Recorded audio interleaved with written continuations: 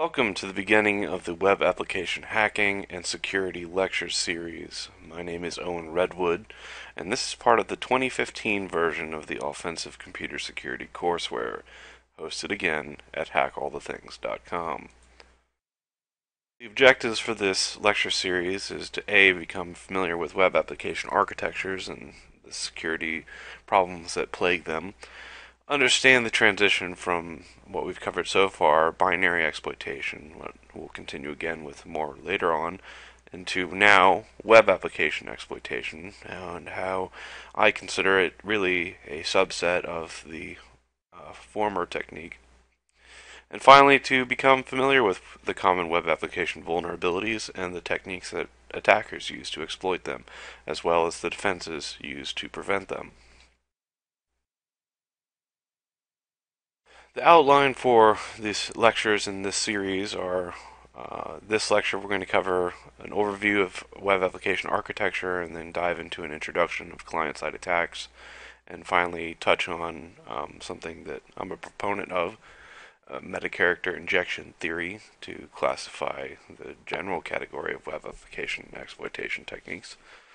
Next lecture we'll cover OWASP, which is a big important resource for anyone doing web application security, and dive into server-side attacks.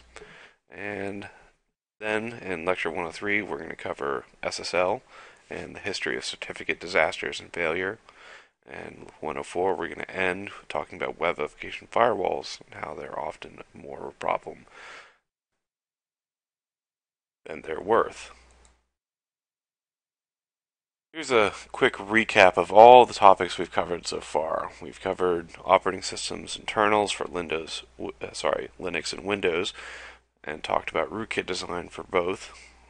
We've talked about the whole spectrum of C and C++ security problems and vulnerabilities, ranging from buffer overflows to heap bugs to format strings, including a bonus lecture on type confusion vulnerabilities.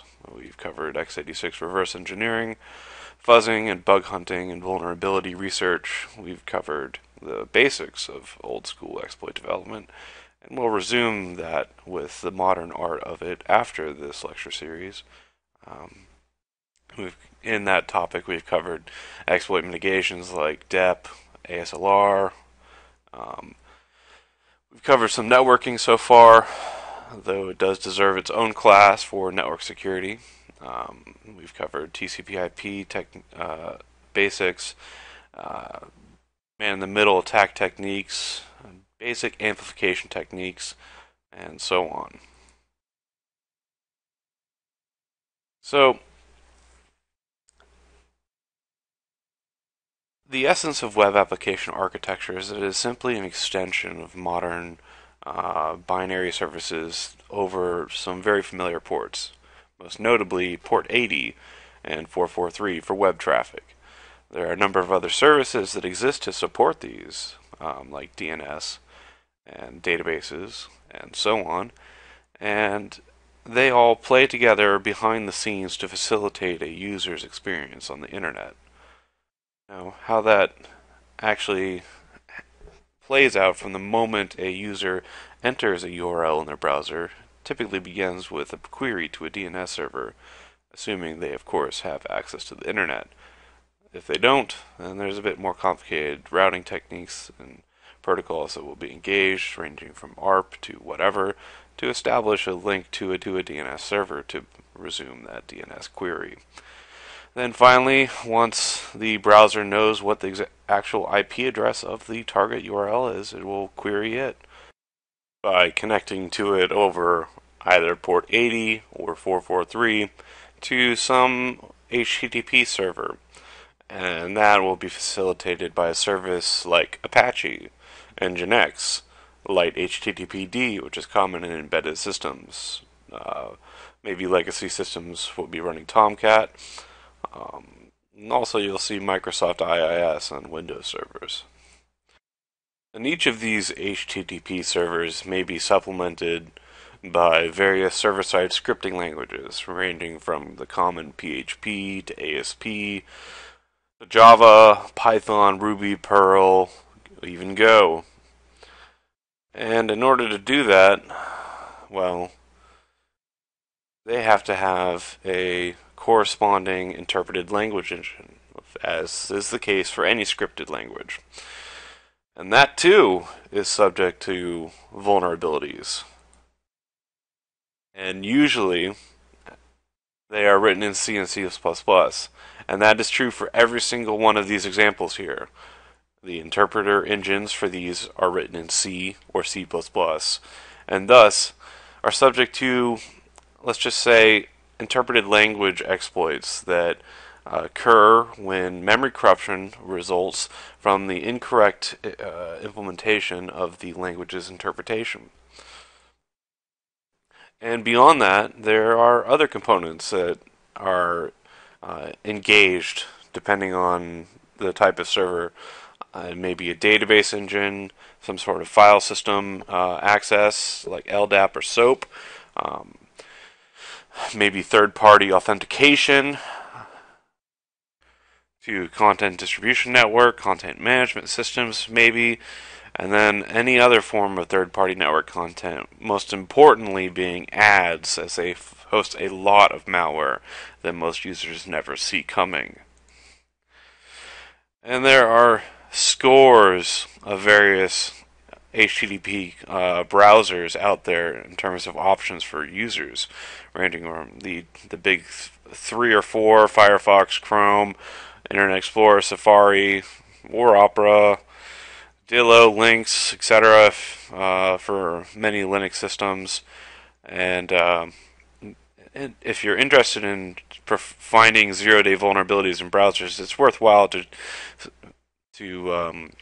peruse this annotated timeline of browser development history across many distributions, showing which ones borrow components from others, like notably how WebKit plays into other browsers.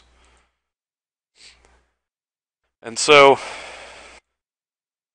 each browser has its own unique termed browser engine, also known as rendering engine. For Chrome, it's Blink. For Safari, it's WebKit. For Firefox, it's Gecko, Internet Explorer, Trident, Opera, Presto. And all of these are also written in C and C++. And they may again be supported by client-side scripting engines to handle things like JavaScript, Python, ActionScript, VBScript, Dart, etc., as well as media player libraries to handle YouTube videos in Flash, HTML5, Netflix Silverlight, various auto codecs for streaming music and other content, and then finally scores of plugins. And this becomes very complicated on mobile platforms, as there's lots of malicious plugins out there. But I digress. There's script blockers, ad blockers, security plugins, plugins to find better prices when shopping, to block out content, to censor Kardashian nonsense, and so on. And also, there's password management, user data storage, bookmark synchronization, and all sorts of protections, policies, as well as user tracking and identification going on as well. So what does all of this mean, really? How do we boil this all down? The best way to explain this to a layman is that when they access a web page, there's a lot more going on behind the scenes. And their browser connects to a lot more different resources and interacts with a lot of different components internally than just the target website. And this is to query the DNS server, to parse the certificate information, to, on the server side, retrieve stored content from database server, as well as access media hosted on a CDN network, as well as to deliver advertisements to the unwitting user, and all this other third-party content. And both on the server side and the client side, multiple engines interact to facilitate all of this. And so, if you've never seen this before, it might be an eye-opener. It's really useful for teaching beginners exactly how the internet, or at least web browsing, all works. And it is 3D view in Firefox browser, and allows you to view web pages in a 3D form that shows you each layer going on. It may be iframes, it may be scripts, it may be images, and etc. It may be just URL links, and so on. But it at least shows you at least how much is going on, perhaps behind the scenes, that you don't see on web pages. And so this is Google without any query going on, and this is about 5 layers deep or so. And once you enter a query, there's advertisements going on, some involved with tracking you. There's advertisements between the results, and there's layers behind each result. It's quite big. And here's the second biggest search engine, Baidu, popular in Asia. And it has a similar layout with results and ads. Here's MSN, just loaded with content, videos, ads, media, things going off of the screen which may be never rendered to the user, which is very interesting because it can have scripts running in the background and doesn't necessarily have to be aligned or presented off screen to be invisible to the user. There are dozens of ways to do that. Here is QQ.com, another Alexa Top 10 website. There's a lot of layers going on. And here's Yahoo. Tons of layers going on. Here's YouTube. Tons of layers going on too. Or this is YouTube, rather. This one is by far the biggest with all the content it is displaying in layers, as well as all the analytics is performing or keeping on you, tracking what you watch and making recommendations to you. The takeaway from this is that on average, humans type 3 DNS queries per day, or 3 URLs per day. And for each one of those, there's over 500 on average different servers or different connections made to facilitate that.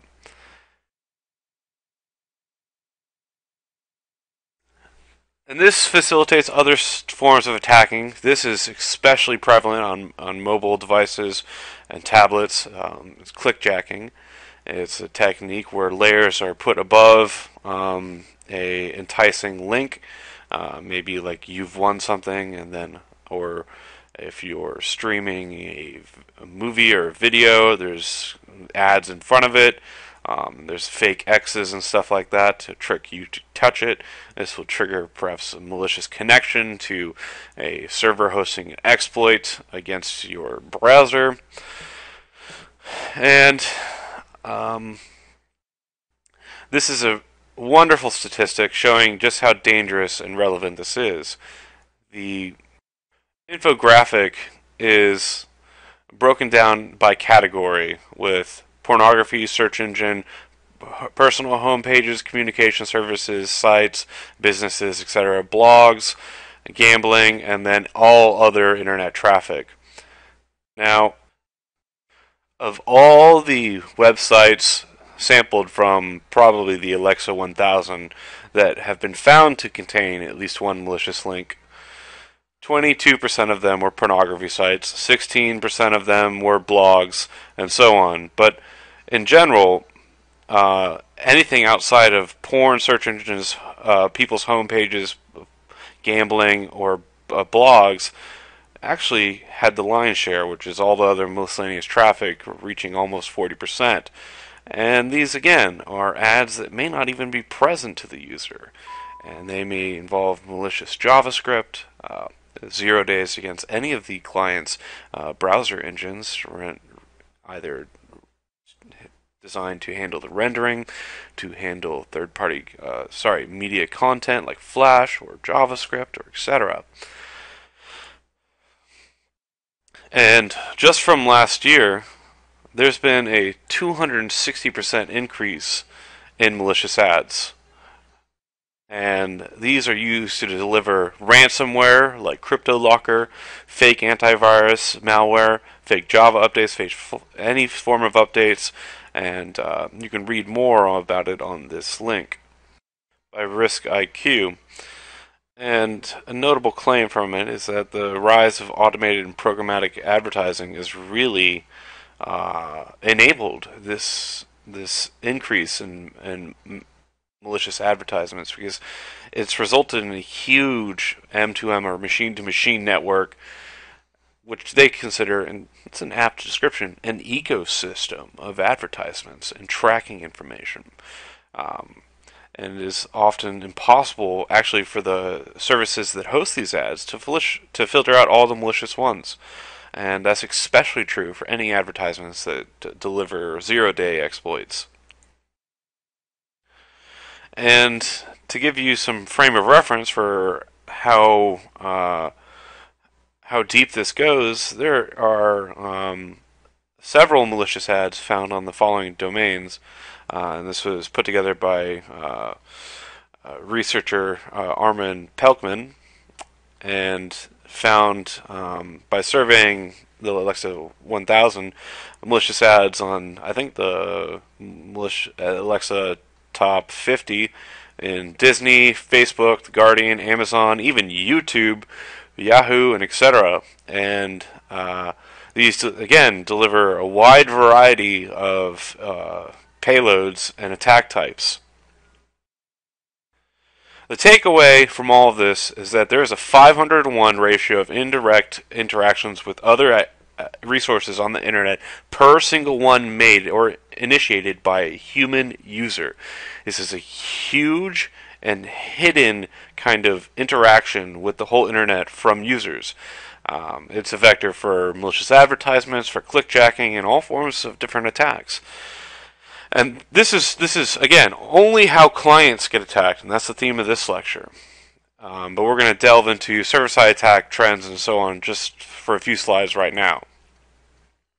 So, previously in the disclosure debate in Lecture 1, we talked about how many vulnerabilities that get disclosed, get patched, and there are a number of content management systems out there used to host, put together content on people's hosting servers, and these are abbreviated CMS typically, ranging from Drupal to WordPress to etc. And in general, across the board, the CMS core developers are pretty good at patching the majority of zero-day vulnerabilities that are disclosed to them. However, there is a huge community for each CMS that deliver plugins to style Ajax, to style JavaScript, to style CSS, for making dynamic content more polished, etc., as well as providing analytics and statistics on user traffic. And these are a huge source of 0 days. There is a very, very small community that actually hunts for vulnerabilities in these CMS plugins, and it is extremely low bar. It's very easy to find them. And the community as a whole is pretty bad at patching any of them that are discussed. It offers an interesting attack vector for any servers using a CMS. If a plugin can be detected by a malicious user, then they can easily find a way perhaps into it by bug hunting in that specific plugin. But I digress. Now, cross-site scripting attacks have been making a large rise in the community's statistics, and SQL injection has been going pretty steady. I don't have statistics for 2014, 2015, and again, this may not include zero-day attacks, so we're going to delve now into client-side attacks. This merges both server-side and client-side attacks, and we're going to split the lecture here to talk about these in more detail now. So, The average user has probably experienced some form of clickjacking attack. It requires novice skill to pull off just JavaScript or various layers, uh, obscuring a target link which instead hijack the user's click. Similar, cross-site scripting attacks try to hijack the user's resources, perhaps a session ID. And both of these can enable a number of different exploits. But a common one that's enabled is a attack that instead targets the web server. And this requires attacking the admin class of users of that website. And that's cross-site request forgery. It's known as, in other words, a one-click attack or a session-writing attack that tries to exploit some malicious, unauthorized commands or features of a website from a user that it trusts, namely the admin. And again, someone sitting in a cafe sniffing wireless traffic can do this as well. And there's packet tampering, which enables other forms of web attacks and client attacks. And other types of attacks involve forged tokens, maybe copied tokens, or stolen rather. It's direct object reference, which may bypass various access control mechanisms, depending on how poorly they're implemented. There's SQL injection, which is a big attack technique that targets database information, and we're become very familiar with this style of attack. And there's directory traversal, which depends on the operating system hosting the web application, and in terms of what it takes to pull off. And then there's XML injection, and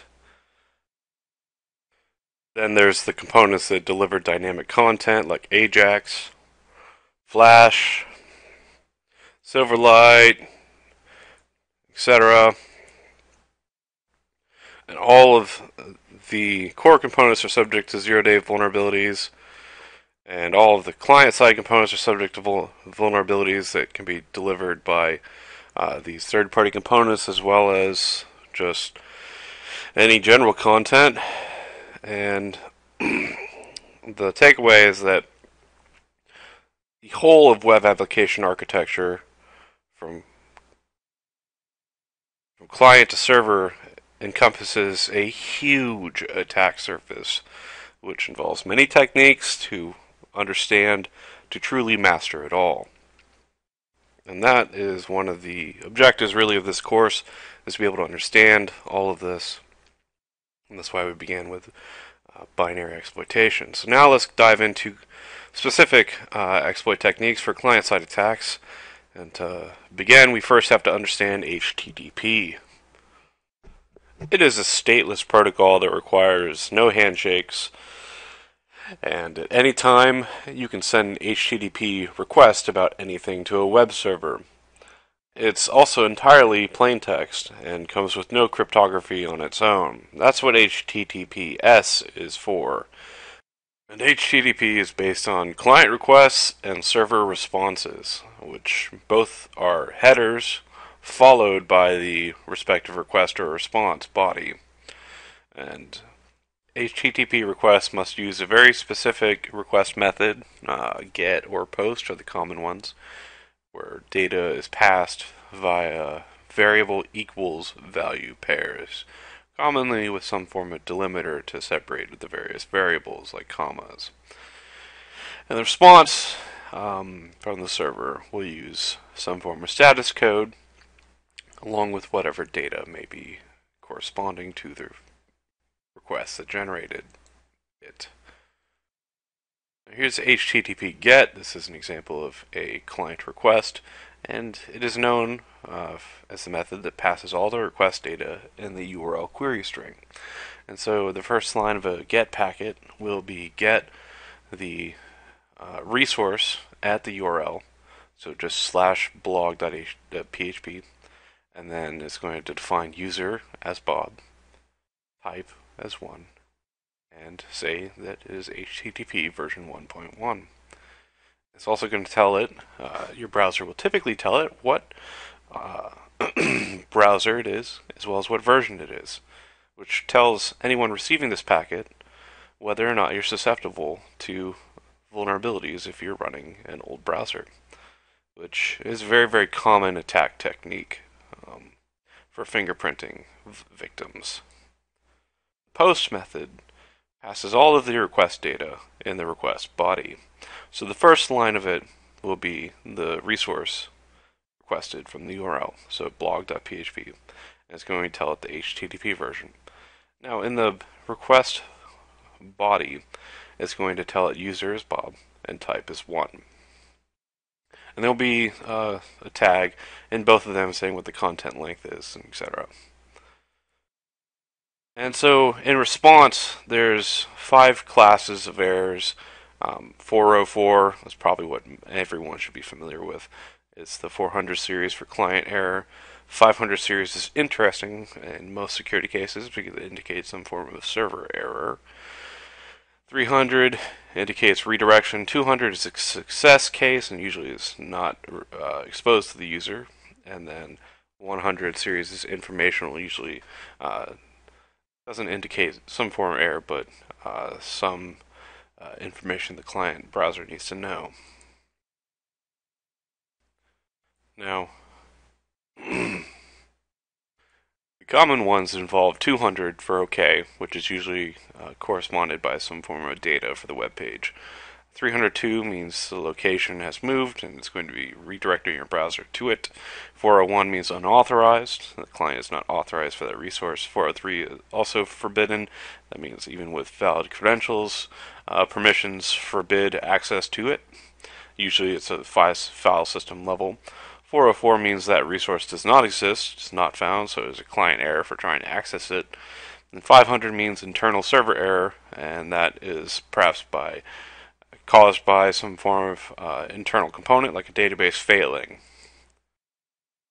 Now, how does it maintain state to track users, whether or not they're admins, guests, shoppers, what they have in their shopping cart, and etc.? Well, this must all be handled by the application designer. And typically, session IDs are passed along with the request, and those may be stored in cookies, or hidden form fields, or in the URL, which is a poor design choice. But these exist to associate requests within a single session associated to a single user. And this is all initiated with a set cookie header declared in a HTTP response, maybe from the user's first request or after they've clicked that login button and it actually went through. And so again, it follows the variable equals value pair and it's going to set what the cookie is, and the cookie will have actually various parameters that need to be set: the domain, the path, and then booleans for short-term, long-term, secure, HTTP only, and expires. The interesting ones for us are secure. It designates a policy that most browsers follow, I'm not sure if all of them do, to only send this cookie only over an encrypted channel like HTTPS, and not to one of the various third parties that are connected to upon any standard browsing for ads and etc. HTTP only prevents scripts from accessing the cookie, and only HTTP elements can access it. So this prevents JavaScript from accessing the cookie, and we are going to touch on this a bit later. These two together are extremely useful for any developers and should be mandatory in most cases. The domain and path settings are very useful for establishing where the cookie should be sent, as well as it is used for enforcing same origin policy, SOP. And so the domain, by default, if it's not set by the developer, will be set to the domain the request is sent to. And the path, if is not set to anything by default, but the developer can specify that this cookie is only for this subdirectory's worth of resources, not subdomain, but directory. Say it's example.com/blog. The path, if I only wanted to send this cookie to resources under /blog, would then be set to /blog. Similarly, expires, short-term and long-term, are used for constraining the lifespan of the cookie, and short-term indicates that it is only meant to be stored in browser memory, so when the browser is closed or the tab is closed, that cookie now goes away. Long-term will store it on disk, which is important. So where it is stored differs depending on the browser as well as the operating system. And again, short-term cookies are ones that are only stored in browser memory and only are accessed during the actual communication. Since HTTP is stateless, it allows attackers as well as researchers and system administrators and testers to set up a proxy. In the next few minutes, we're going to go into a demo on this, but this allows us to intercept and tamper with arbitrary HTTP requests as well as server responses. And this brings us to the HTTP proxy demo. We're going to be using Burp Suite, which is my current web proxy of choice. Burp Suite has a free edition, which does most everything you'll need for this class. There are some other good alternatives like WebScarab and Mallory.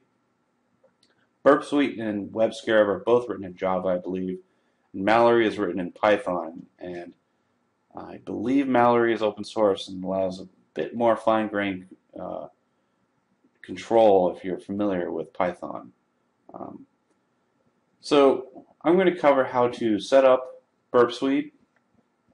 Let's go to the top here and set up your web browser to point to it. So we're going to go to Firefox, Options, go to the Advanced, have the Network tab open.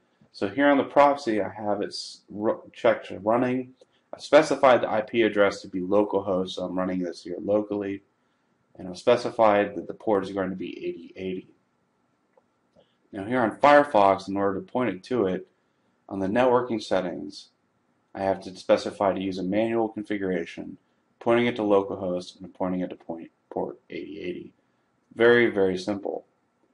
So I hit OK. And some other settings that you need to set up in the options is you need to specify when the proxy should intercept given client requests as well as given server responses for your target. So by default, this option will be on to not intercept any resource that has a file extension for something that's uninteresting, like a GIF, or JPEG, or PNG, or something image related that doesn't really involve any interaction with backend components for the given website. And that's pretty safe to have on by default. However, what's not on by default is usually the AND URLs and target scope. That's very important, so that if you're doing any other Googling or searching for research or vulnerabilities on the given target, all that traffic doesn't get blocked in the same proxy. So I'm going to, in a little bit, show you how to populate the target scope with the given target, and you also want to set the intercept server response to setting to have the same target scope match setting. Lastly, one of the most important options here that's usually on by default is going back to what I've said about fuzzing, is for every fuzz test case that you generate, you need to have it be constructed so it passes the basic constraints. So if one of the variables in the file format or the request format or the protocol packet format is the length of the packet or length of the request or length of the file, every time you generate a test case, you need to set that properly, because it's going to be the first thing that it checks. And if it sees that the amount of bytes that are in whatever this object are not the amount of bytes that are in this header, it's likely going to drop it right away and respond with some sort of error, not letting you explore or test any of the interesting code paths that it might otherwise explore. So by clicking automatically update content length header when a request is edited, and similarly for a response, when you go about editing anything you intercept and forwarding it along to its destination, be it the target server or your web browser, it's going to update the metadata for the content length header so it passes that very basic constraint. So that's very useful. So let's go about setting it up so we can intercept with the proxy, and there are two tabs in the target settings. There's the sitemap and there's the scope. Right now the only thing I have in the scope is something left over from an old demo, and I don't have anything for this website on the right. So in order to add the website that you're intending to go to your target scope, you're first going to have your proxy up, your web browser pointed to the proxy, set it not to intercept everything, you just go ahead and visit it. You'll see on the right that my sitemap gets populated with the URL I just visited. And so what you can do is you can right click and then you can do add to scope. And using a web browser, a web application proxy to inspect your general browsing habits is actually very, very useful and informative. For every website you'll see all the advertising traffic requests that your browser subsequently makes for visiting anything. You'll see all the cross-site requests for images, for resources, for scripts, and you'll be able to intercept those as well and inspect them. So that can be very useful for determining exactly how your information gets spread around.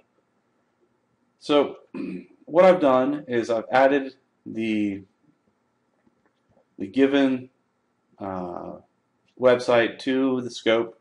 You see it's encoded in a funky format. We're going to cover the ways these things are encoded in the next lecture. So what I'm going to go is to the proxy now and go to the intercept tab. And my intercept is off, so if I were to browse the website, it would not interfere with my ability to navigate the website. And if I turn it on, let's say I go ahead and try logging on as like admin, give it like password admin, I don't even remember, go away. It's going to just silently fail. So let's see what happens in this transaction. I've turned on the intercept. This is in my scope, and now when I hit login, my browser sends first the HTTP request to the proxy, and the proxy is going to forward it along. You'll see that the request is a post request.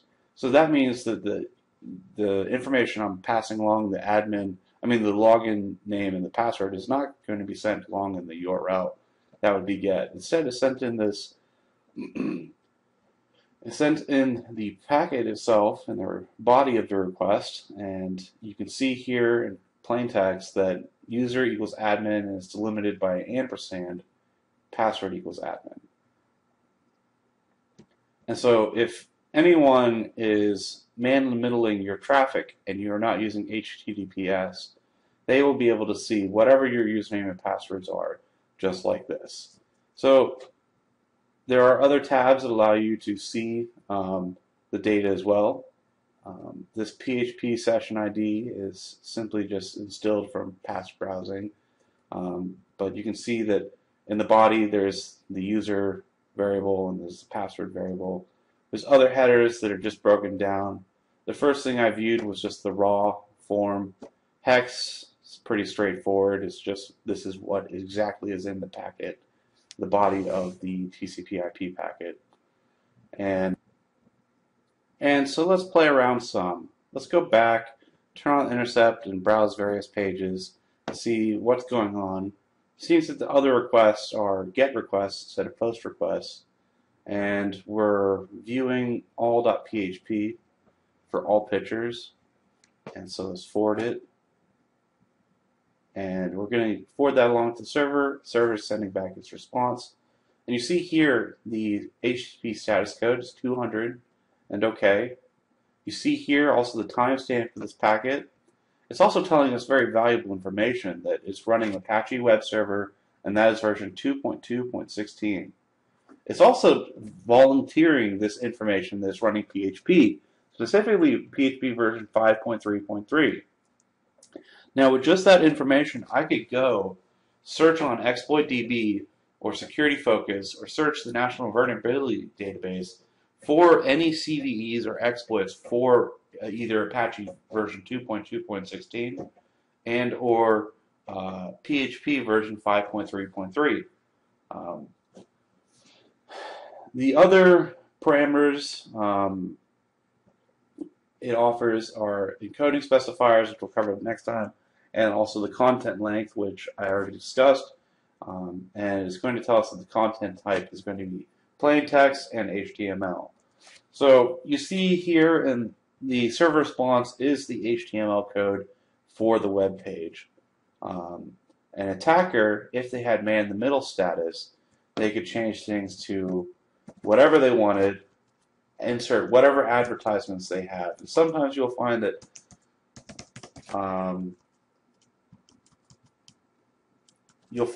internet service providers get caught all the time doing, instead of what the normal website is, inserting advertisements that make them money into your web traffic and altering your web traffic in similar fashion. I'm not pointing fingers at any particular internet service provider, however, I don't have any high opinions of any of them. So let's go ahead and forward this along and see what this looks like on the browser. Obviously, some things have changed. The title is now My Advertisement Here. And this form of man-in-the-middle power can be used for malicious advertising, for quote-unquote legitimate advertising, can be used for censorship and beyond. So it's important to be aware of.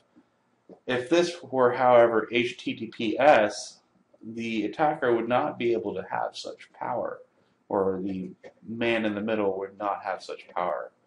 So let's see a different web site here. We're going to forward the request and forward it along, and we'll see that this is a blank page. Let's visit it again and see what is going on in this packet. It's requesting via GET request cat.php, and there's a question mark, and in PHP that specifies whatever comes after this are the parameters for the web page. So specifying ID of 3. Let's play with that. Let's do ID of 4 and forward it along. Let's see if it's still blank. Still blank. Let's do ID of 1. Forward it along. Now ID of 1 gives me something. You see that the URL is still the same. So if I were an attacker, I can redirect to your request just like this. However, your browser, if I redirect you to an entirely different domain, would likely not accept the response for this request from a different domain. So the ability to capture, intercept, replay, and otherwise tamper with HTTP traffic is relevant for the majority of web servers out there. And here's a case to illustrate. Say a user accesses the web page and logs in over HTTPS. His credentials will be sent over an encrypted channel to the server, but however, the local network is Wi-Fi 802.11n or 802.11 or some variant thereof. The server will reply, sends a cookie to be set, dictating the session ID to use for the user. However, the majority of websites do not enforce HTTPS on every single page, but just for the logon page. And so subsequent visits, resource requests for the rest of the web page will be sent over HTTP, exposing the cookie and the session ID in plain text. And this allows the attacker who's sniffing to hijack the cookie, replay it, and hijack the session. It's trivial to pull off. And we've already covered one countermeasure to this. It's a cookie parameter. And so a question for you is, what cookie parameter prevents this from happening and prevents the cookie from being sent over HTTP?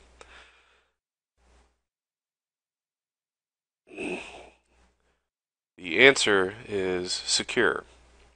It dictates to only send the cookie over HTTPS. Now, server side, there is another countermeasure that honestly should be standard on every single web server on the entire internet. Um, a lot of people think that SSL and TLS will have a huge performance impact on their infrastructure. Well, that may be if the engineers who designed it were utterly incompetent. Google decided to put the final nail in this coffin for this debate 2 or 3 years ago when it decided to implement SSL and TLS mandatory in every single web page. The way to do this on the web server setting is something called HTTP Strict Transport Security. It's a header to force HTTPS on every single resource and to also, at the server side, disallow the access of any resource via HTTP.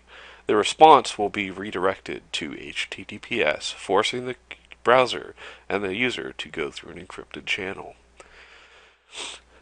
It's kind of the server-side analog to the secure setting in the cookie parameter.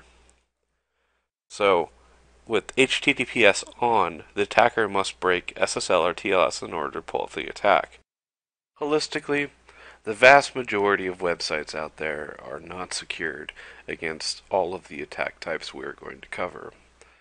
Attackers can find multiple ways usually to access confidential data and gain unauthorized access to the website's internals, features, or systems. Attackers can use the vulnerable websites to, again, attack other users in a cross-site scripting attack or as a part of a larger campaign using a watering hole attack, which is common in APTs. And we're facing all of this because originally HTTP just was not designed to be secure. It was built for ARPANET, where it was a collection of universities and defense organizations owned by the government that were delivering static, read-only pages to be shared by researchers. There is no intrinsic security built in, no need for sessions or identifying users on the internet at that time, no need for dynamic pages or content or dynamic page support, and all of this modern content and stuff was really just bolted on later. That goes for the security as well. So, HTTP was not designed to support e-commerce and all these other important aspects of society. Online banking, taxes, getting or filing for medical insurance or car insurance, accessing your medical data, and so on. But I digress. To understand cross-site scripting attacks, we're going to first dive into the document object model and how it parses markup language. The DOM, for short, parses all of the markup language in a web page that's returned in a HTTP response from a server into a tree format, where it parses the HTML tags and assigns whatever is contained within those tags into that object, and it is stored in a tree-like fashion with linked lists and so on. This allows a standard, in a sense, API for accessing all of the HTML objects of a document between, all of the interacting components that may be displaying, rendering, or otherwise changing the web page. And this includes the HTML rendering engine, say Blink, WebKit, or Gecko, or etc. The JavaScript interpreter engine, say V8 for Chrome, or etc. So the combination of DOM and JavaScript is where the heart of cross-site scripting really lies. With the DOM model, JavaScript is entitled to all the power it needs to create dynamic HTML. Now, this is designed to be innocent, but it allows JavaScript to generally be able to change all of the HTML elements in the page, all of the attributes for any of the elements in the page, change any and all of the CSS styles as well as add additional ones, to remove existing HTML elements and attributes, add new ones, to react to any existing events or new events going on in the page, such as mouse over, clicking on objects, etc., as well as to create new events on the page. And this is documented further at w3schools.com here. And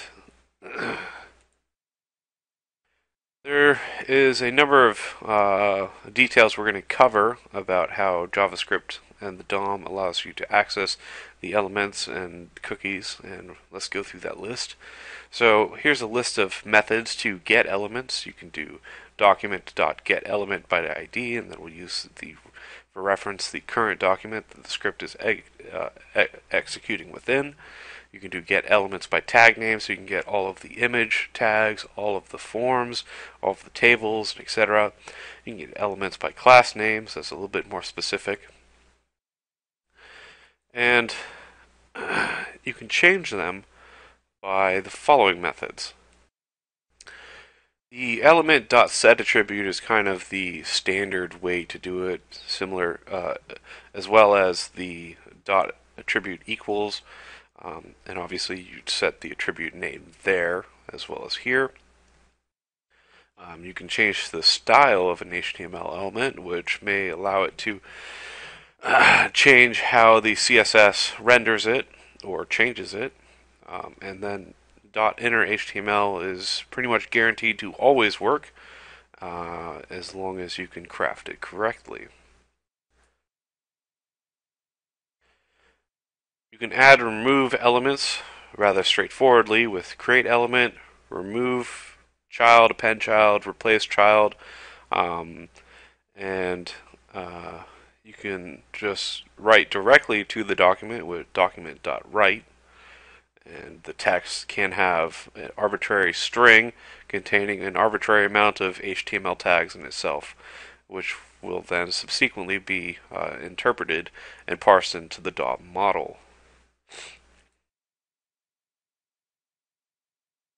The following objects are a interesting topic to go over, especially document.cookie, which is the target of the majority of cross-site scripting attacks.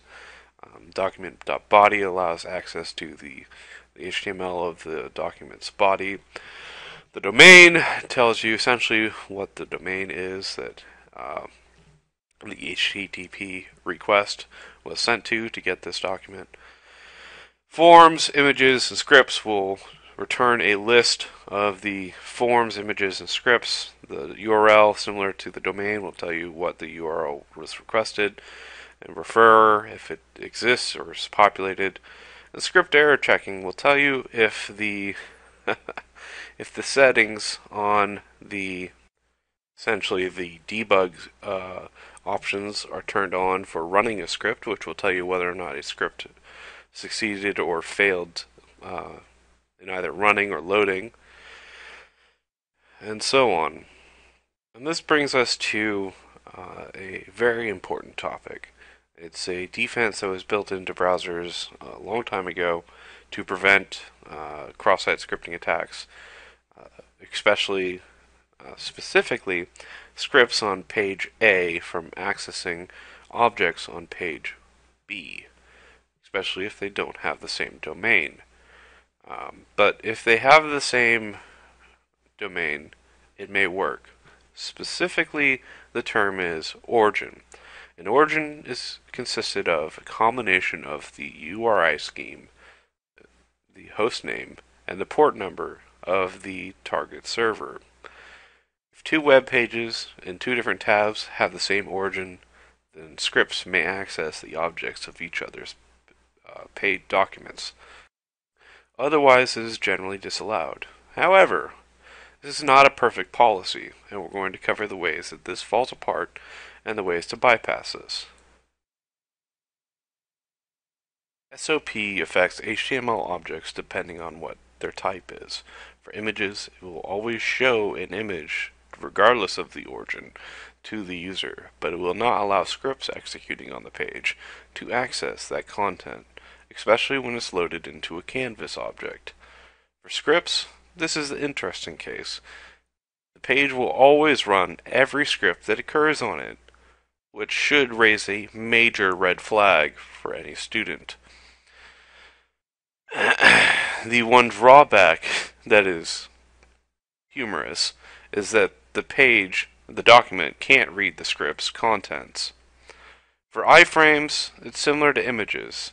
The iframes will always be displayed to the user, but scripts executing in the outer frame will not uh, allowed access to objects in the inner frame, the inside frame, and vice versa. There are many cases where SOP is too restrictive for large sites with multiple subdomains and many other examples. There are a number of ways to relax the SOP. Document.domain is one such technique. If two windows contain scripts, say from a single advertiser, that happen to set the document.domain to the same value, say tracking domain.xyz, say they're an ad service that likes to track every single thing that you do, then this SOP policy will be relaxed for these two windows, and the script on each page will be able to access, alter, and read every single object on each other's pages. And this goes across all tabs. And this is a common technique used by tracking services to essentially track everything you do. Enjoy learning that. Cross-origin resource sharing is a technique that was standardized and added as an extension of HTTP. It involves a new request header and response header. The request header is origin. The response header to that is HTTP access control allow origin. And this is allowed over HTTP. So the problem is that it is interceptable, spoofable, and yeah. Another way is cross-document messaging, which is something implemented in HTML5. It allows documents to communicate with each other across different origins or source domains. This method allows very crude security that has to be implemented manually. The way to do this is that the authors of the web services have to manually check the origin attribute from any accepted messages. Problem. So, JSON-P is another technique, and it stands for JSON with padding. And curiously enough, it's simply JSON including a script element.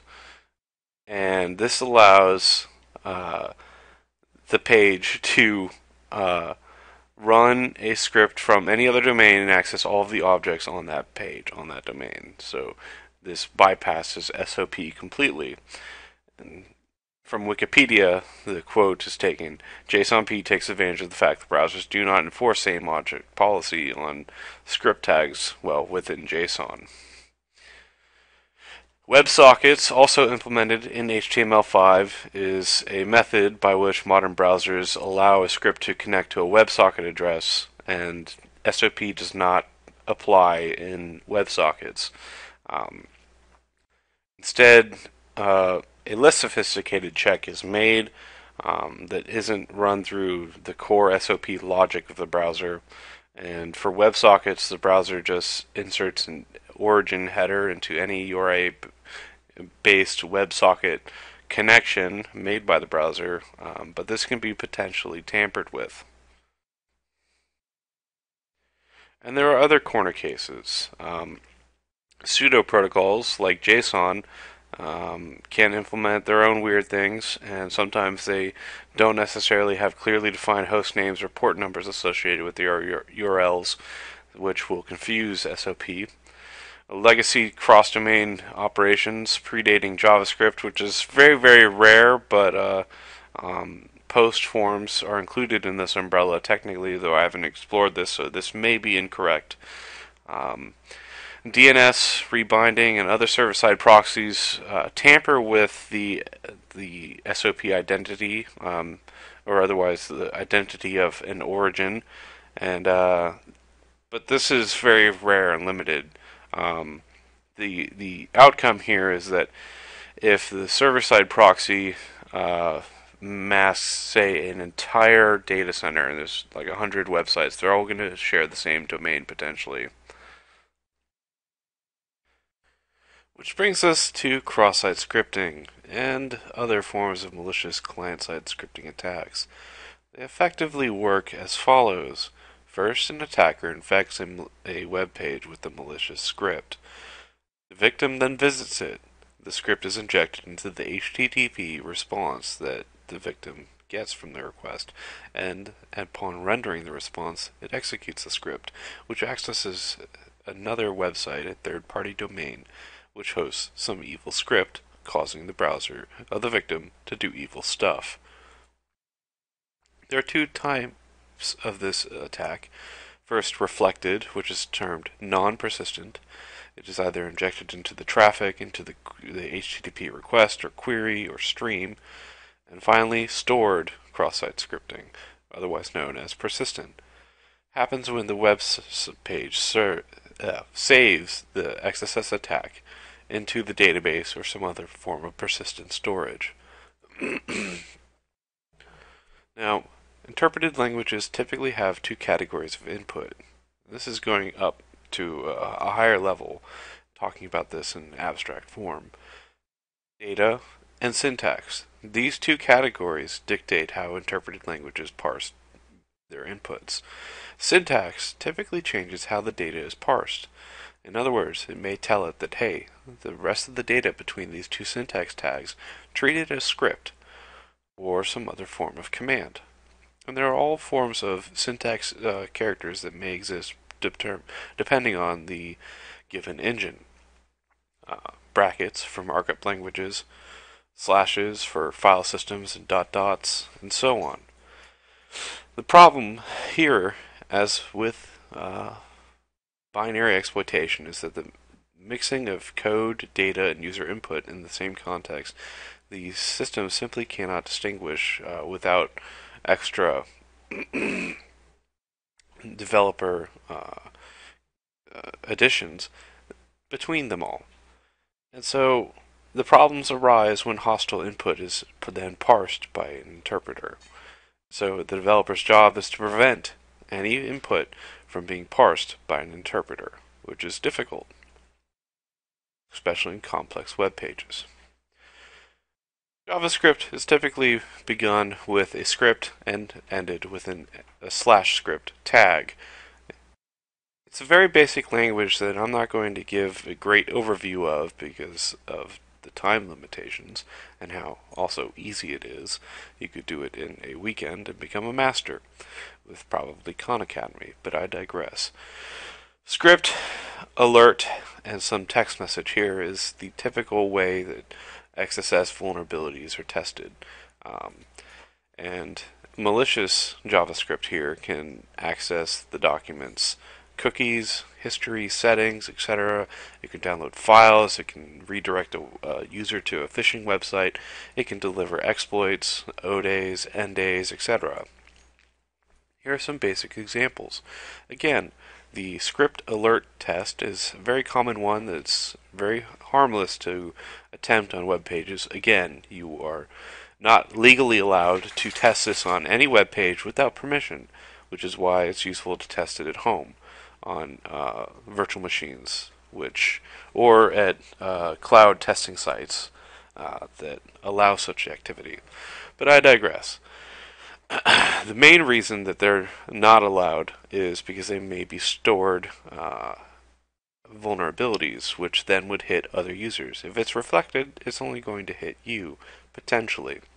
But it may not. It really just depends on how poorly the website was engineered, which is impossible to know really remotely. A second example is one that accesses cookie. Alternative to the script generic tag, you can do it within an image tag and using a HTML event. For instance, providing an invalid URI for a image or a media file, and then providing a HTML uh, event for the error upon the error of not loading this, perform the following JavaScript. This would be a second example of a cross-site scripting vector, one in this case that alerts the user of what their cookie is actually set to.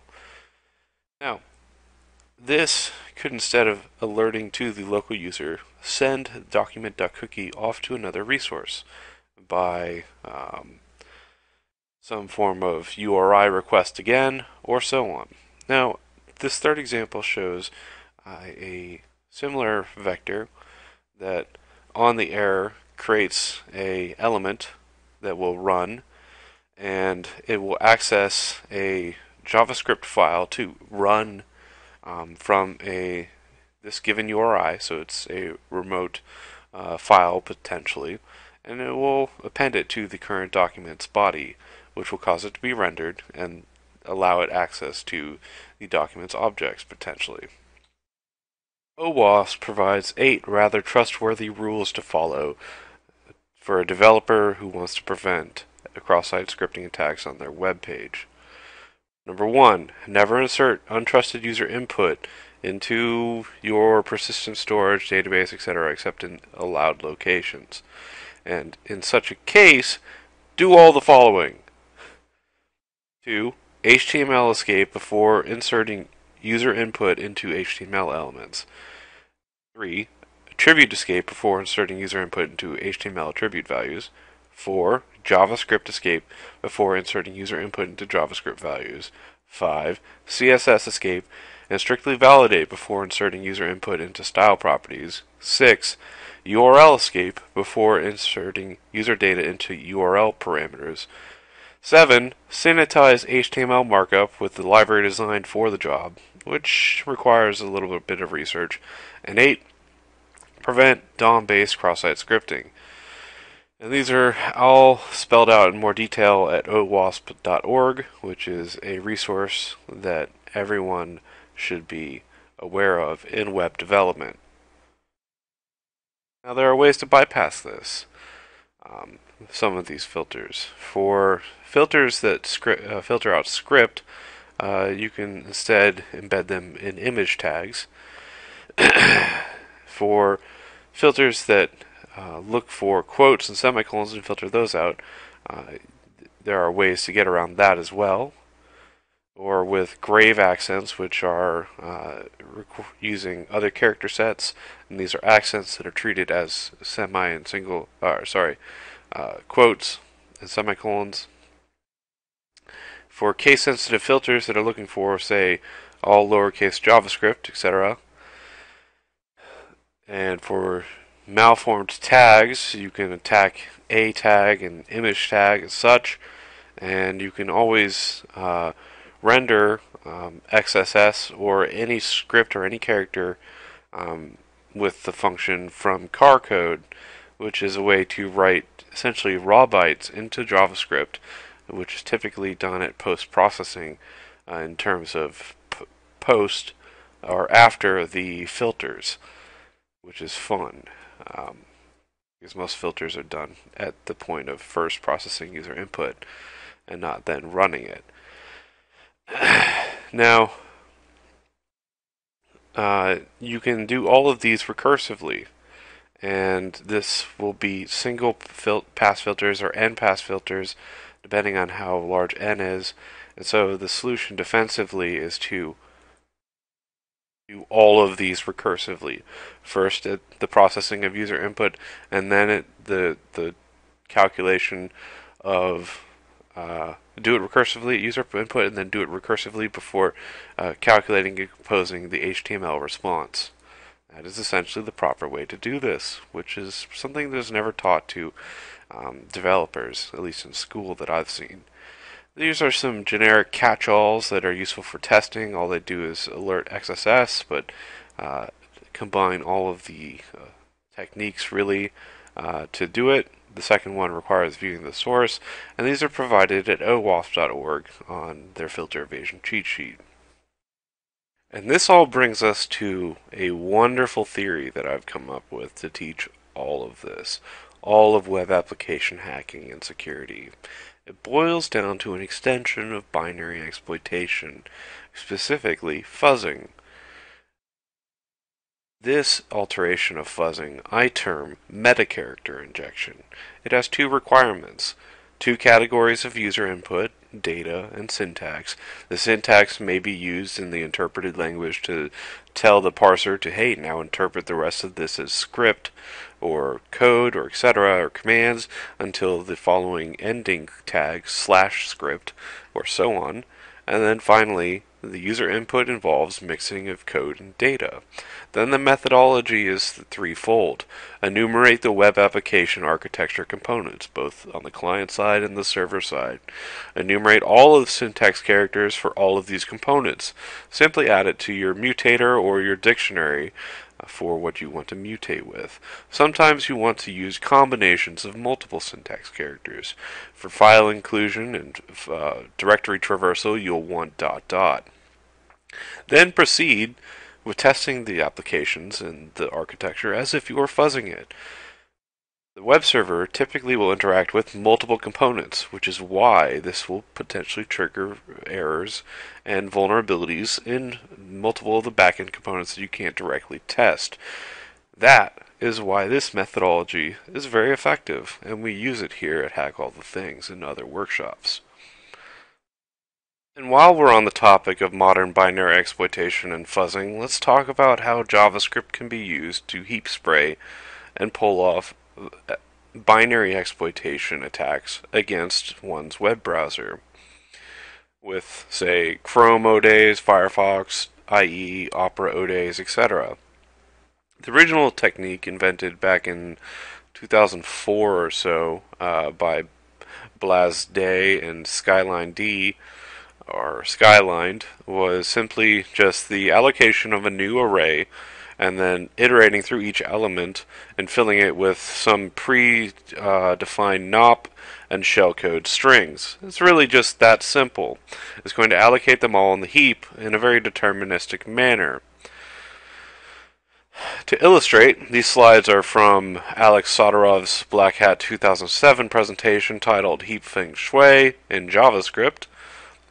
This would denote a typical heap with some used memory chunks.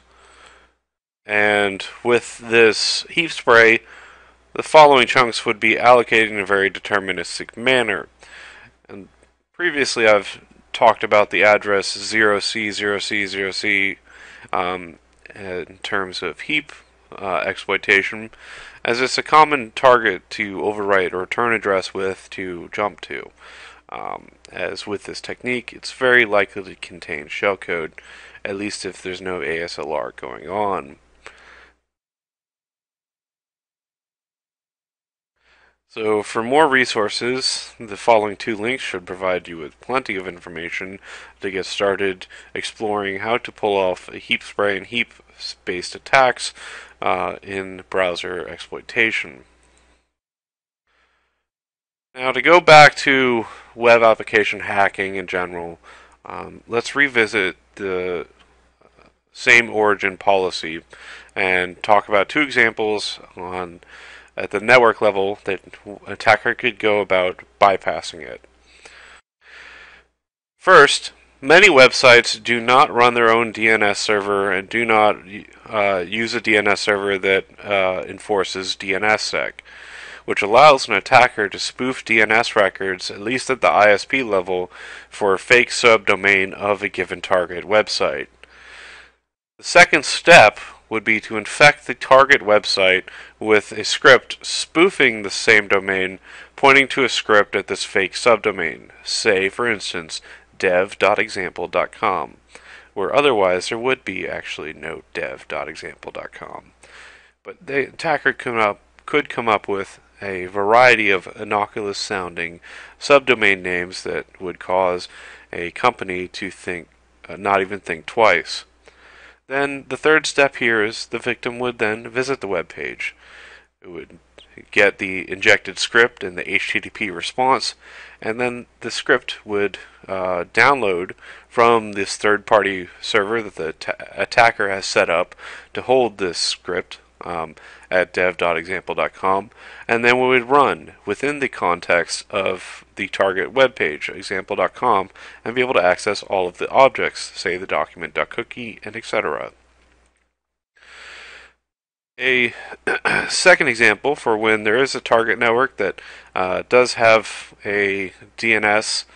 This shouldn't be a public DNS, but a private DNS working, and you want to attack the target networks or the company's employees or users. If they have a poorly managed firewall and poorly managed DNS, and the firewall allows DNS updates in over the network, then the attack would be the exact same. The attacker would spoof DNS records for a fake subdomain, and the rest would follow this exact same way. So the defenses a user or client can engage in primarily involve blocking JavaScript and downloading a script blocker, as well as an ad blocker. And the quality and efficiency really varies a lot among the options, from no script to script safe and etc. And always keep it on. Now, server-side precautions involve obviously HTML escaping, the various cross-site scripting filters, we've talked about, and so on. And you can always read more at owasp.org about cross-site scripting. And that concludes today's lecture. Next time, we'll cover server-side attacks and more from OWASP.